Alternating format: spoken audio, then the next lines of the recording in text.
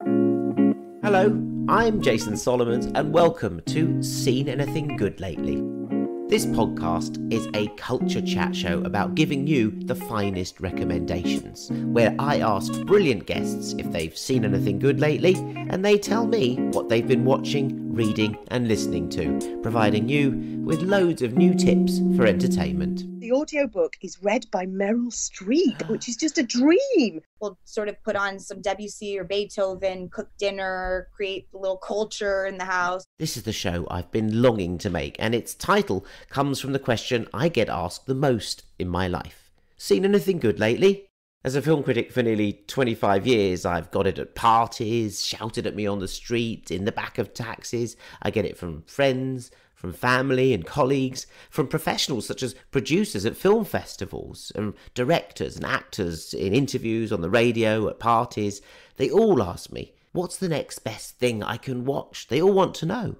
So I thought I'd turn it back on everyone and ask them. Everyone's a critic now, after all, in the pub, at parties, at dinners, with mates on Zoom calls. Everyone's got an opinion and a platform on which to air their views and share their passions. And God, I mean, people really are passionate about what they're watching. They're evangelical about it. Oh, you've got to see this. Oh, you'll love it. Oh, I'm obsessed with it. I know you're going to love it. And they are obsessed with it. If you're in the middle of a series, you're obsessed with watching the next episode that night, when to get the next hit. And it's that energy and excitement I want to share with you on this podcast. I've been enthusing about movies as a job for so many years, since 1997, in fact. But I've never known a time when so many people have access to so much stuff. On TV, on Netflix, Amazon, Mubi, BFI Player, Curzon Home Cinema, BBC iPlayer, iTunes, Spotify, Kindles, Audibles. The critic then has to change to acknowledge all of that. I can't possibly keep up with all the stuff, but I can keep tabs on what people are watching and talking about, and I can probe them deeper on what it is that makes it so good and why I and you should give it a whirl. So you can listen and join in with the cultural conversation and say, oh yeah, I heard that was good. Oh yeah, I heard she's supposed to be amazing in that. And Seen Anything Good Lately will give you ideas and recommendations from some of the best people in their field, and we'll find out their passions and their obsessions. And maybe there'll be ones that you can share, or maybe you're already sharing them and you can join in with that passion. So when someone asks me, seen anything good lately, Jace, I'm just pinging it right back and saying, have you? Because they've definitely seen something good, and I want to know what it is and why they're loving it. From high cultural art to soap operas and sports, it's all fascinating and fair game to me. I just want to know, seen anything good lately?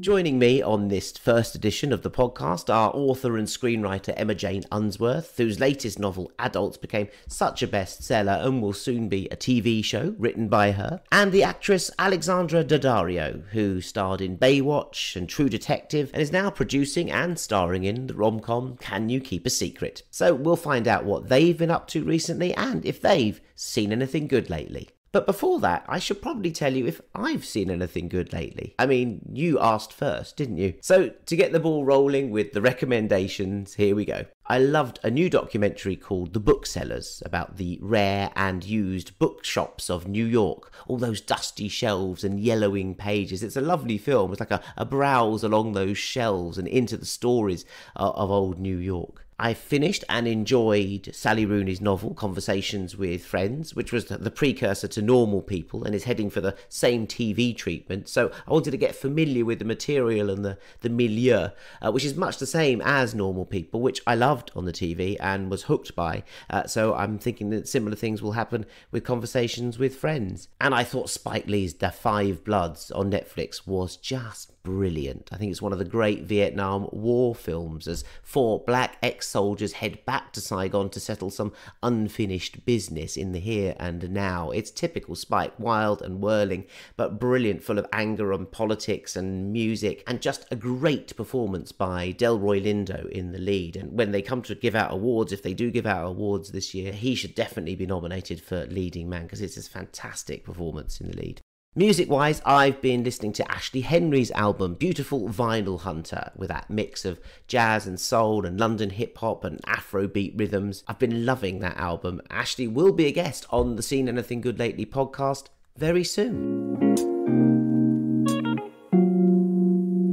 Right, so that's what I've been watching. It's time now to bring on my very first guest, Emma Jane Unsworth's novel Adults hit the bestseller charts, the story of media-obsessed and self-obsessed London media darlings. Before that, she'd written a very well-received book called Animals, which was about sex and drugs and female friendship in your 20s, set in Manchester.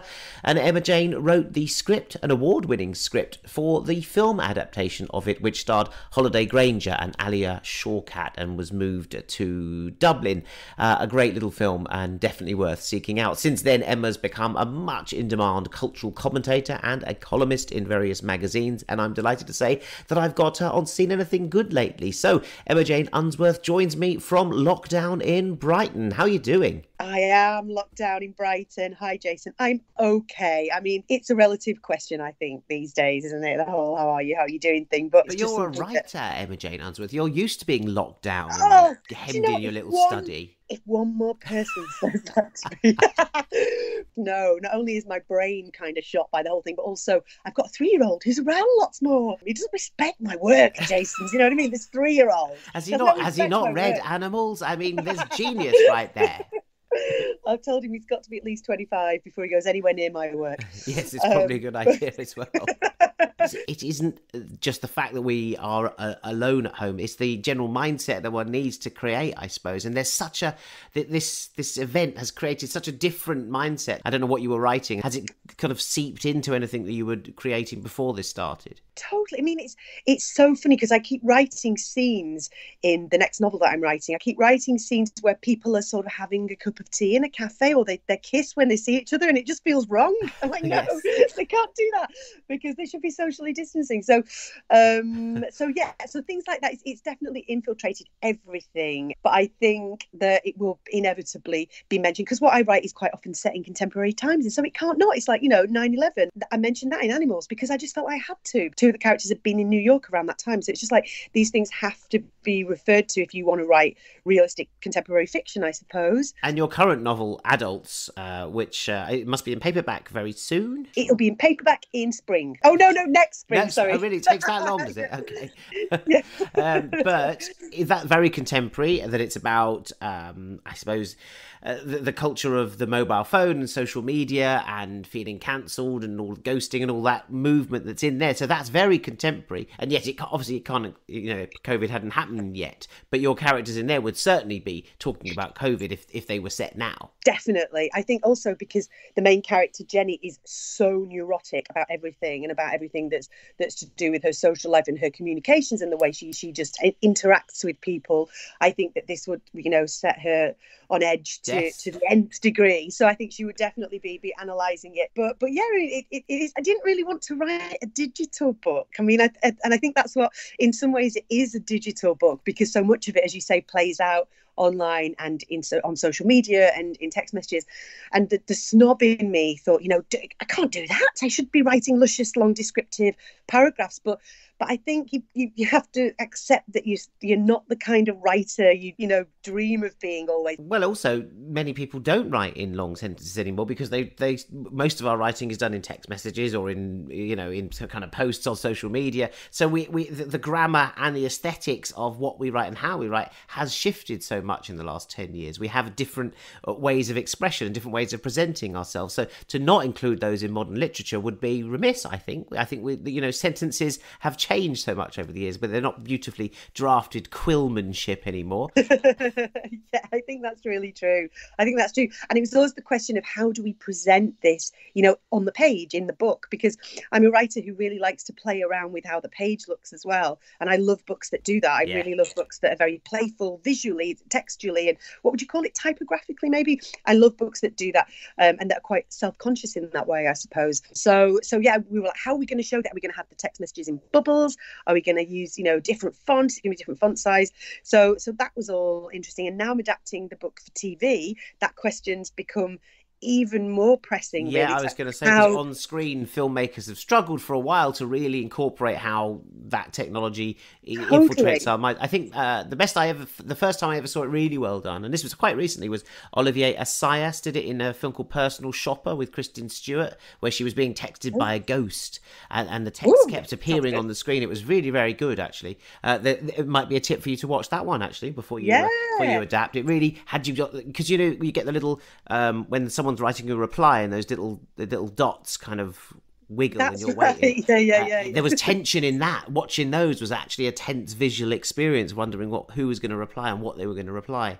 And he wove that into the fabric of the drama. Amazing. I'll check that out. Thank you. That's what you're working on with adults. You're going to adapt that for telly, is it? I am, yes, for telly. That's exciting, is it? It's really exciting. It's daunting again because, you know, I'm not a massively experienced screenwriter. You know, Animals is my first film, and I'd not written any TV before I started adapting adults. But yeah, I'm still quite a newbie, so it's a bit daunting. But it's what I've always wanted to do, as you know, in combination with the novel writing as well. I'm as much of a viewer as I am a reader, so I just love being part of both worlds. Well, your characters are, in both Animals and in adults, they use pop culture references, film references, music references all the time, and I think that's where we are as well. We sort of defined by the culture we imbibe. So that's why you're a great guest on Seen Anything Good lately, because your characters live in the modern world and they sort of use all these vernaculars that come to us through pop culture. Specifically, the characters in adults who you're now adapting for the screen that's going to be fascinating, because Adults is a book that takes a while to find out what the kernel of the story is and what's going to happen and what the drama is. That's really true. I think that you have to kind of really front load TV, and the pilot has to do a heck of a lot. Right. So, and even when you watch shows that you think have been amazing and beautiful and subtle and skillful, like Fleabag, I rewatched the pilot of the first season of Fleabag, and I thought, you know, let's watch a master at work here, and I watched it and I thought, crikey, she shoved a lot in this. And you kind of watch it back when you're watching it analytically, and you think, hey, yeah, you know, there's the pilot's got to do a lot, and you've got to, even for like something that's half an hour, which is what Adults is going to be, even for quick comedy half-hour episodes, you've got to get so much in that pilot, because it's got to sell the show, and it's got to set up the whole world, and it's got to just get everything in motion. Emma Jane Unsworth, have you seen anything good lately? I mean, often when you're adapting something, some people disappear and say, well, I don't want to see anything else, any other people's work, because it's going to pollute my work and distract me from what I'm actually trying to do. But I guess if you're trying to take part in this burgeoning TV landscape, you have to be aware of not the opposition, but what the trends are, at least. So I'm assuming you have seen some good stuff lately. I have, and I do like watching it. I find that I don't get too influenced, and I find that sometimes I watch stuff too analytically, and that can ruin it a bit. But quite often it just teaches me, you know, good lessons about the maths of structure, basically, because I think that's something that I need to learn. Oh, you've been paying attention in your executive notes meetings, haven't you? Yes. You're just the writer. Don't come back with the maths of structure. You're like, oh, but can't I just write a nice word here? I tried to get away with that for so long, and they found me out. They made me do the structure. So I watched stuff just to see where the kind of turning points are and all that blah blah blah, all that boring stuff. But I have seen some brilliant things lately. The main thing that I've seen and loved, and I saw the most recent episode of was last night, was The Nest. I don't know if you've seen that on BBC One. We had one of the first guests on the lockdown edition of Seen Anything Good Lately was the director of that, Andy D'Emeny. He directed 4 Kids and It, good. Which he'd done the sort of kids film that was on Sky Cinema. And I said to him, have you seen anything good lately? He said, well, I've actually been watching something else that I'm directed at the same time, which is The Nest, which is written by Nicole Taylor. I said, oh, I didn't know that he directed that. I was rather remiss. So I ran to watch that, and it's rather fascinating. I know the screenwriter of that, Nicole Taylor, Scottish screenwriter, who did Wild Rose. Exactly. Which is also something well worth watching if you haven't seen it already. It's a wonderful film about a young woman in Glasgow who's just got out of prison and her complicated relationship with her mum. But yeah, The Nest is brilliant, because that's so much about mothers and daughters as well. But also I really love the way that Nicole Taylor skewers class in her writing, and really, you know, it's so much about money and power and those big sort of like interesting engines underneath the stories and the interactions between the characters that women don't often write about or don't often get credit for writing about. Yes, it's not. I think you really get a sense of her trying to smash some kind of ceiling here, but not in an angry way. Just in her, with a barbed look at it in a way, and sort of it shows it up. I think Wild Rose does the same thing. It shows up systems that are excluding women in certain ways. Yeah, definitely. So I've been loving that, really, really loving that. And then what else have I been watching? Oh, Hustlers. If you've not seen Hustlers, I'm a little late to the Hustlers party, which is a film, which is I watched on Amazon Prime with J-Lo in it, and it's incredible. It's about a strip club. Have you seen it? I have seen it, yeah. It's so good. It was like this beautiful escapism, but it wasn't, it was hard hitting as well. And I felt very involved in it, very moved by it. It's about a group of lap dancers who end up heisting the frat boys of of Wall Street. It's kind of a bit revenge drama, but not because it's not as focused or as it's not as dark as that. I suppose I found it overall, not as bleak as it would have been if it was pure revenge drama. But I think that I just loved it because of the friendship that was in it between the women, because that's one of my big thrills and one of the things that I like to write about and watch. It's interesting, isn't it? Because it's a very famous scene that J-Lo was going to get an Oscar nomination for, and she didn't in the end. And she does this pole dance, let's call it. It's a very sexy pole dance for a woman of a certain age, and I think people are just sat like eyes on stalks. And I'm wondering, because it was directed by written by women, and I was thinking if this was a male director, would that scene be any more lurid? I thought even it was directed by a female filmmaker, it's still pretty it's powerful rather than sexy. I think there's an interesting difference there. If a man had made it, there might have been a certain lurid camera movement somewhere along the line, whereas this one, it just holds the power is with J-Lo, with the dancer herself. Yeah, I think so, because I was watching her body during that in just watching how it was gripping the pole. Yeah. I was like, how'd you do that? Seeing the content, how she was controlling the movement, and for me, it didn't feel sexual when I was watching that, which I know is a bit of a strange thing to say about a pole dance, but it did just feel like watching someone powerful showing off and doing their power thing. And I just loved. I thought it was a really smart film. I really did. I thought that it was, that the way it was written, the characters, and I thought it was really diverse as well, which was brilliant. I find that so seldom, I think, especially in stuff about, a group of stuff that's about women, but it's also massively diverse. I just thought, yes, this ticks so many boxes for the kind of stuff that I want to make and I want to see more of. And it made me cry as well at the end. Oh. And it was just good to be completely transported away to big feelings that were nothing to do with COVID. I think it's based on a true story as well. I think one of those Vanity Fair articles that then became a movie. Yes, it did say that, I think, at the end. So that was good. Hustlers, good. That's a good shout, actually. Yeah, I should recommend people that. I'm glad it's out there to see, because I think it got quite a lot of publicity, and then the film died away. I think they really thought J-Lo was going to get her sort of Oscar nom, and that would kind of carry people to see the movie. And they were saying, "Oh, I don't know why J-Lo didn't get it." And she is fantastic in the film. I mean, she's fabulous in it. Basically, every time she's on screen, you're like, "My God, this is a performance going on here." Yeah, I mean, I'd not heard of it before, and I'd not until I saw it advertised. And then when I first saw it advertised, I thought it was, when it first popped up on the TV, I thought it was about gangsters, women being gangsters, or and I guess they are in a way, but I didn't quite get the sell of it right, and so I didn't know what to expect. But I just thought I'm give this a go, and it was Hustlers. It was great. It was really, really good. And then I'm watching Parks and Recreation with my friend Katie, because I'd never seen it before. I'm going to admit, I don't know Parks and Recreation. I know I should. Isn't it Aubrey Plaza and Amy Poehler and like amazing people in it? And I think I saw it.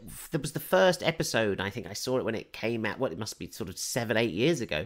And I thought, that's a bit strange. And I didn't really get back to watching it again. And obviously, it's gone on to have a great life, and the people who are in it have become stars, and they're in comedy movies. So tell me Parks and Recreation, because I think this is something I could jump on and catch up with 6 seasons or 7 seasons. So why should I? Why should you? Because it's the funniest thing I have seen since Curb Your Enthusiasm. In terms of short, brilliant, super short episodes. You can just, whack them on in between doing other stuff. And the best thing about it, even though the dialogue's brilliant, the dialogue's absolutely wonderful, but what's even better than the dialogue is just the really witty little kind of segues and cutaways that the camera does. It's directed beautifully, and it's just a real pleasure to watch. It's really bright, it's in your face, it's bouncy, and you just love all the characters. It's a sitcom, is it? And they look after some parks. They do. It's like the government sort of body in America that looks after the parks, and recreational grounds and playgrounds and things like that. And that, there's always tension between, people who hate, this organisation and think that anyone who works for the government is this and that. And so there's a lot of tension, and it shows, it manages to do a lot in these very short episodes where you get a really good sense of these characters who you actually love as well. There's even more than Curb Your Enthusiasm. I think the characters in Parks and Rec, you really, really feel for them. So the main woman, who's played by Amy Poehler, the main character, she's there's something very innocent about her, but there's also, she's very ambitious. She really wants to do very well at her job, but there's also such an innocence to her, because she really wants to do a good job as well, because she's a good person inside, and she's a bit of a failure in inverted commas in some ways, in that she's got this ongoing sort of on-off relationship with a guy who works in another sector of the government there, and so there's this all kind of rumbling on, but she's a good friend and she's got a good heart, and it avoids being cheesy because it's really edgy in the jokes that it makes. It's almost like South Park levels of edgy, which is really, so it's really playful. It's in the dialogue. Is it rather in like a situation where, like in Friends, that there would be the one where they do something. There's an episode that happens. Is this a bit more like it's all about the dialogue and the attitude and the way that the lines are delivered?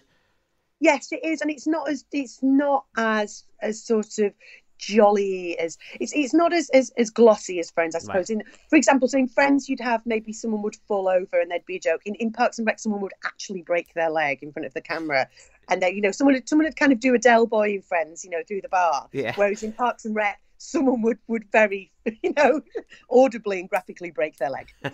Very good. I didn't know. That's an excellent recommendation. What else have you been watching? And you're doing very well. I've definitely got more to say in terms of what I've been watching than what I've been reading right now. I watched loads of, so this is a bit embarrassing, but I do watch trashy things. So that thing about when you're writing, what I'll do if I'm stuck on something, if I'm really, really stuck on a plot point or on just if it's not flowing, then I will take my laptop to the couch rather than at the desk my desk is currently in the bedroom at the moment to keep away from my son. But I'll take my laptop to the couch, I'll put the TV on, and I will watch something super trashy that is like, that border control show that's about Australia, where people are, coming in and they've got like a snake in their hat, or they've got like drugs in their bag or something like that, and they have to go through, they lie about it, or they've got food and they're not allowed to bring food in. I watch those kinds of shows in the background. So it feels like a kind of company that's a bit dramatic. So there are stakes, there are stakes going on in the background, but it's not something that I have to get too involved with. You can't bring steaks. You can't bring steaks into Australia. They'll get you for that. You can't bring steaks. People do. People try. There've been all sorts. So I have something super, and that, believe it or not, in the background quite often just gets me going again. I mean, that is so niche and weird. That's kind brilliant. Because if you put Pointless on, or Tipping Point, or The Chase, then you're caught up in trying to answer some questions. So it's a bit distracting. But if you put sort of real drama on, I see it sort of feeds you, and you think, oh, there's stuff going on over there. I can hone in. I like it. It's a very good technique. And the other thing that I love to watch food shows. I mean, I watch food shows anyway, so I love MasterChef, Great British Menu, but I've been watching them more. I think some people are comfort eating throughout the lockdown. I've been comfort food watching, so I've been watching all of the food programs, and I've also just been thinking constantly about food and about what my next meal is going to be. And it's just what you wake up with, what we're having for lunch, what we do. And even my kids are like, well, what's for lunch today? Oh, we had that last week. And I was like, well, you had it last week, and we're on lockdown. There's a war on. Yeah. You have tuna. Ridiculous amounts of money on condiments and squash and things like that. I spent £6 on a jar of, what was it, tarragon mustard the other day, and I was like, well, I can do it because I'm not going out. That's an essential item. It's essential. Have it with my steaks. So yeah, that's, I've been spending a lot of time thinking about food, spending money on food. I think, as well as the fact that I just love food, I think it's also about control. I think it's because it's one of the few things that we can control right now, isn't it? What we eat, to a degree. Whereas, everything else is so out of control. And it's also sort of allowed, isn't it? We can go out as long as we are going to buy something at a shop. So I've never been stopped. But if a policeman sort of said, well, where are you going, Sonny? And I said, well, I'm off to get tarragon mayonnaise. It's absolutely, I must go. This is it. They're like the new nightclubs, aren't they? Supermarkets. It's like, you put your makeup on to go to the supermarket now. That's the closest thing we get to going out. I know, and then you ruin it with a mask. It's like, it's not even my shade. My wife has actually been designing some masks for friends and for the NHS as well. But she's done a little knockoff line for herself with a little camo mask, which I quite like. It's very amazing! You could even put lipstick on the outside of the mask. Oh, that's a good one. Brilliant. Yeah, do a whole Groucho kind of mask thing. Groucho mask. Oh, that's a good one. I like that. There's definitely a line to be done in that, I think. And then I've been listening to stuff as well. So I know you're a massive music fan. What's been transporting you? Well, I've not been listening to very much music. So I've been listening to books and listening to podcasts. I've never been into podcasts before, really. I've listened to the odd one, but I've really got into them now because I've been trying to run. I've been doing this thing called Couch to 5K, just to sort of, get out and have a schedule and a program of running to do, which is it's an app, and I think the government's behind it, and it's really good. The government's behind it. It sounds sinister, doesn't it? It takes it really slow. It's a really good way of if you're practically immobile, it gets you kind of running. Not quite to true athletic standards, but definitely gets you off your bum and it does work. And you think, I'm allowed to rest. I can do that. I can run, and then I can walk. Oh, this is good. I can walk for 50 seconds here. I know, it's so good. And you see other people who are doing it as well, on the seafront. When I run on the seafront in Brighton, and you see the people who are right, stop now, thank God, I can walk for a bit. So, and while I've been doing that, I've been listening to podcasts. I've been listening to Brené Brown's podcast. It's quite new, and that's called Unlocking Us, and that is wonderful. There's especially an episode with Glennon Doyle that's called Untamed, about Glennon Doyle's book Untamed, and that's just about different ways that as women we have the wildness knocked out of us by society, and how ways that you can get it back, and it's just brilliant. And I was just listening to it, just thinking, these women are like modern philosophers, and I really don't think that's an overstatement. Is this a US podcast, Brené Brown? It is, yeah, she's American, she is, but it's called Unlocking Us, and you can just get it from. I just have the little podcast. I know so little about podcasts. Wherever you get your podcast, you're allowed to say your podcast platforms. Yes, and it's wonderful. It's a really positive, empowering, brilliantly clever listen. It's proper something to get your brain teeth into. If you fancy a warm intellectual listen, it's just really, really, really good. And then also I've been listening to Heartburn by Nora Ephron, which I've never read in book form, but it's read. The audio book is read by Meryl Streep, which is just a dream. So I've been listening to that, and that has been joyous. What a recommendation, because it's such a great book by Nora Ephron. Her writing, she's one of my favourite writers of all time, but both as script, both in novels, and both in her memoirs. I talked about my neck and all of those things. Yes. But Meryl is in the film, isn't she, of Heartburn? So she reads the whole novel. I've not seen the film of it either. I've not seen the film. I know, I don't know. I've not read the book or seen the film. And in a way, it's kind of good that I saved it for this point in time, because it just feels like I've got this wonderful gift that I've given myself.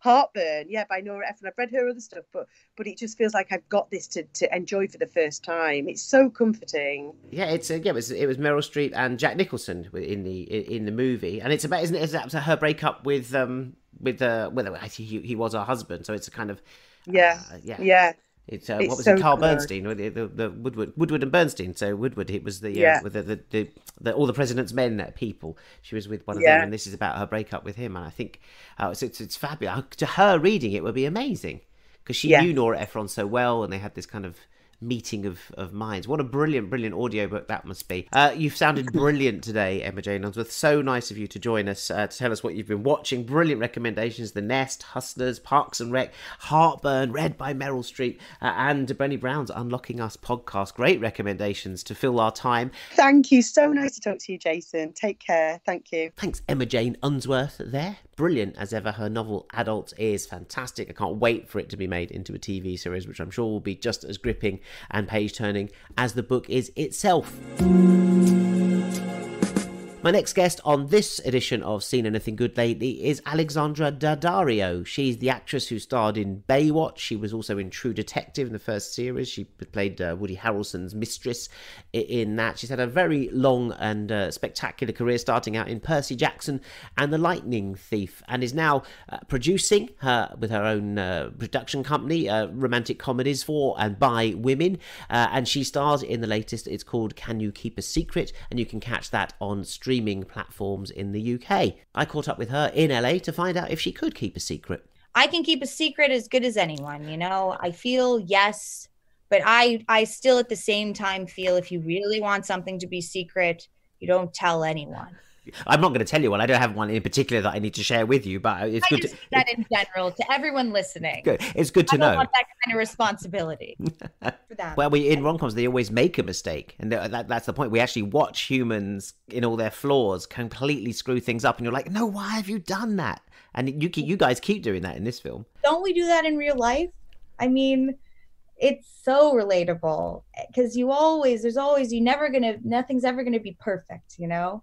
And it's sort of perfect in its imperfection. So we tried to find the heart and the love in that. The will they, won't they, the screwball element of it. Is that something you like playing as a comedian? You know, it's something you can really kind of spitball backwards and forwards, particularly the stuff on the plane, for example, which is played for comedy, and you're sort of up there pitching, you know, just spewing out all your secrets. I love comedy. I don't know if I'm a comedian, but I think that the funniest thing is the truth of any situation. And this is obviously, there's moments that are heightened, but the truth of any situation is the funniest, and the awkwardness. And we're always trying to get away. I feel like in life, we're always trying to get away from the humor of things. We don't want things to be awkward. We don't want things to be weird. We want things to feel safe and like and we're properly presented, like, you know, and I like to lean into the absurd and the weird, and this movie really gave me an opportunity to really lean into that. And I always tell my directors, pull me back if it's too much, you know. Same thing with horror films, I can get a little over top.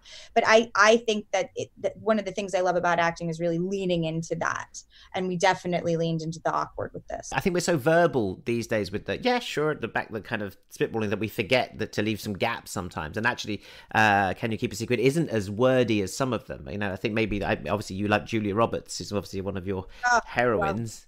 She was brilliant at comedy. Well, still is. Oh, brilliant. I mean, the Julia Roberts is Julia Roberts. The charisma and the intelligence and the groundedness that she brings to her roles are so it's such an incredible combination, not to mention that smile and the beauty, but it's just a combination that works so well and can be hard to hit. Obviously, you like Meg Ryan as well, if you're liking When Harry Met Sally. Are you a black and white movie person? Do you kind of put on a bowl of popcorn, watch black and white movies? Is that what you've been doing in quarantine? It's funny you say that. Yes, we have actually, me and the girls that I'm quarantining with, we've been trying to get into old movies that we haven't seen in a while. And we watched Bringing Up Baby recently, tried to do some Hitchcock.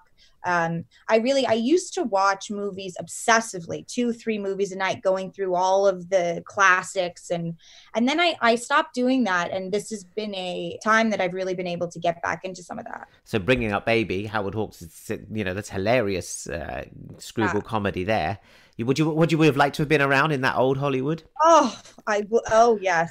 If I could have been a movie star in the time before social media, I think I would have been a lot more relaxed. I really, really love old film, the dresses, and I'm really lucky that I get to experience that kind of glamour. But there's something about, I guess it's always better in your mind, right? But I have this idea that every morning you wake up and the first thing you do after your shower is your hair gets curled up and then you put on a long flowing gown, and that's how you go about your day. And I would have loved that. Yeah. How long have you been doing this, Alex? I mean, how long have you been acting for? Because it feels like a long time. I remember you Percy Jackson and the Lightning Thief. I remember that's a long time ago.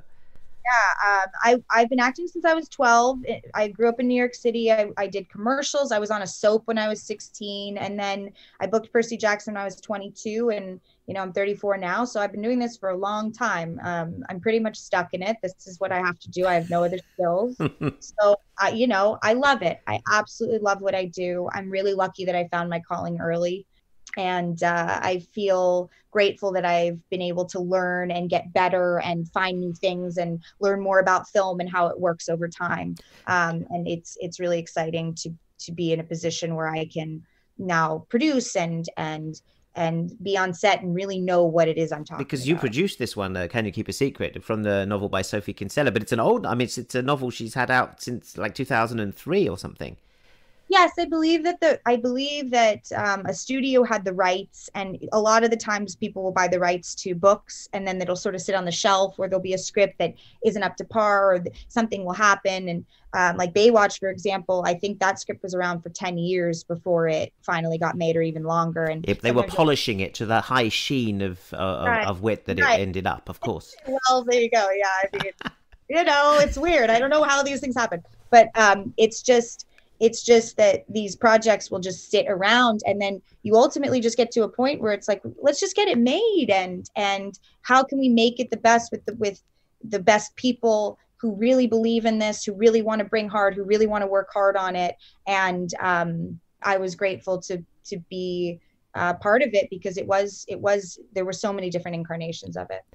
When you said you've been in quarantine and watching some old movies, have you seen anything good lately? Tell me what you have seen. Well, you know what I saw that I missed? I missed Parasite, which is an insane thing to say as an actor. I just had a really busy end of the year last year, and I just didn't manage to see the Oscar films. So I saw Parasite, and it was terrifying. And I think I knew it was scary, and but I tried not to learn too much about it, because I sort of like to go into films cold, but obviously I couldn't escape the fact that it won all these epic Oscars and broke down all these barriers and stuff like that. But I really loved it. It was so scary. It felt like a horror film. Yeah, and especially if we're all, it's all set in a house, basically. So we're all kind of quarantined in these houses. And then you're sort of thinking, oh, don't go down to the basement. Oh, that claustrophobic feeling of that basement. Oh my gosh, it was shot so incredibly. So that we rewatched Pretty Woman, and now we're watching Runaway Bride. Oh, okay, you're going for the sequel, We're going, yes. Baby, we've been going through all kinds of stuff. There's also, my roommates watch a lot of reality TV, so there's been a lot of that. So every now and then, some video games. So every now and then we can negotiate for the TV. And what about music? You listening to some music? Yeah, we listen to a lot of 90s pop hits, actually. Sometimes we'll just get in the car and go for a drive and blast music. We'll blast like all of our favorite music from the 90s. And a lot of classical music. We'll sort of put on some Debussy or Beethoven, cook dinner, create a little culture in the house. Yeah, classy stuff. Create a classy stuff. Create a structure for ourselves where we feel like we're having a normal sort of life. And when you say 90s hits, who are your 90s jams, Alex Daddario? Goo Goo Dolls, Biggie, Britney Spears, Shania Twain, Sheryl Crow, all that kind of stuff. Yeah, you also start with one of my favorites, Our Lips Are Sealed by the Go-Gos, which is a great track, which kicks off the film. That's a great track too. Belinda Carlisle when she was younger. It's just a great track. So where else are we going to see? We're going to see you here in the UK in Can You Keep a Secret? But you've just launched a YouTube channel. In case we missed you in the world, we need to find you more. Yes, being in quarantine, I feel a few things. I feel, first of all, everything is turning digital. I think this will only speed up the turn to digital.